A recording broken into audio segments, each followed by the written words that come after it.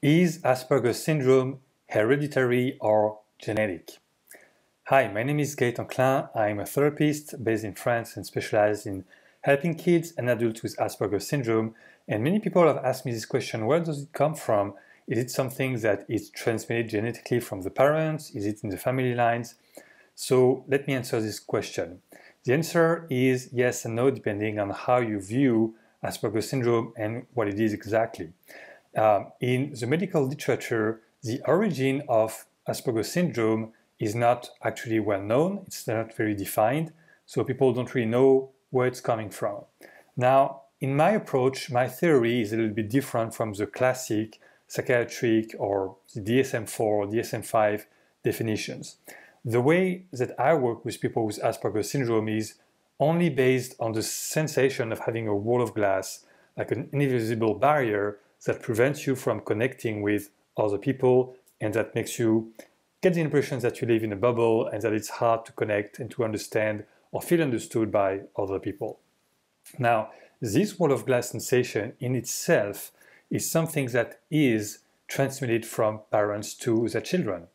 Now, there is a caveat to that and a nuance, because this is something that is transmitted both by the father's line and the maternal line, the paternal line and the maternal line.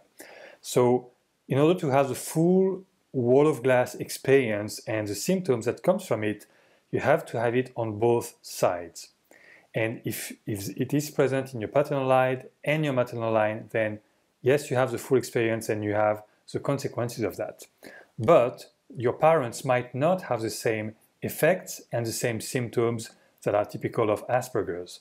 So sometimes the parents will have subclinical symptoms, which means they have the characteristics, they have the traits, but they're not really strong and they're not really as obvious as to become diagnosed. Therefore, I have a lot of people who say, I have it, my brothers have it, my sisters have it, but my parents, they don't, so we don't understand where it's coming from.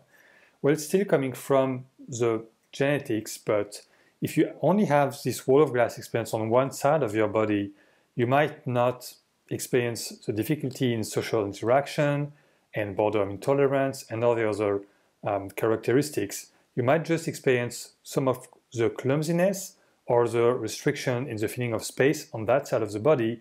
But since the other side is open, you don't feel that it's preventing you from connecting with other people. Therefore, you don't experience Asperger syndrome and you are never diagnosed with it. So if it's subclinical or if it's only on one side of the body, you don't notice it, it's not a problem for you, but it might be a problem for your children. So it's not uncommon that people notice when they understand that they have this Asperger syndrome, they notice it's present in some other people in the family. Sometimes they can see, oh yeah, my grandfather, or oh, my uncles or my aunties, or I have some cousins who have the same kind of traits. And that's because it's present in the family line, but it's not always expressed in the same way in different people. Now, there is a diagram that I created to explain it, how it works, but if you have those traits and if you understand that there is this wall of glass experience, this feeling of having something that prevents you from reaching out and connecting emotionally with people, and from people connecting to you, then this wall of glass experience is something that is transmitted from parent to children. Now, what do we do about it?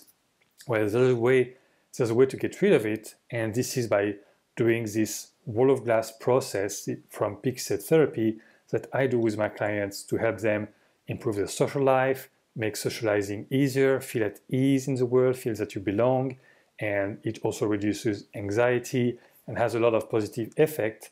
The main one being that you now feel you're part of the world and you're connected with other people in a way that you never felt before, but you've always been craving. That's my experience. When I was a young kid, I was craving this connection. I didn't understand why I didn't have it, why I was so different, so separated, isolated.